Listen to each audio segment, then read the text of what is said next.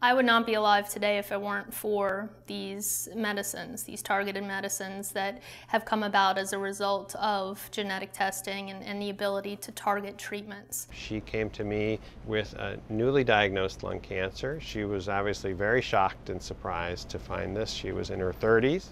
She was a lifelong never smoker and had developed a cough, was thought to have pneumonia, but further workup ultimately revealed that this was in fact a lung cancer. And met with Dr. Rudin. We hit it off instantly. Certainly his expertise is among the best in the world, and I felt really confident in his ability to provide me with the best possible treatments that were available.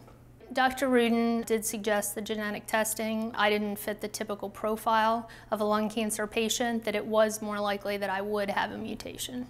If we can identify particular mutations that are driving a cancer and we can inhibit those, the proteins encoded by the gene with that mutation, we can often get dramatic results. I've been on 2 clinical trials. I'm in my second one now. The first one worked for 2 years in controlling my cancer. Monica's participation in clinical trials was valuable certainly to her in that she got access to a drug that was tailored for her particular cancer. She also contributed to the development of a new drug that will be of benefit to lots of future patients. It was a drug that now is FDA approved because it has been so effective, but at the time I started, it was not. Some people may look at a clinical trial as a risk. To me, they've saved my life and extended my life.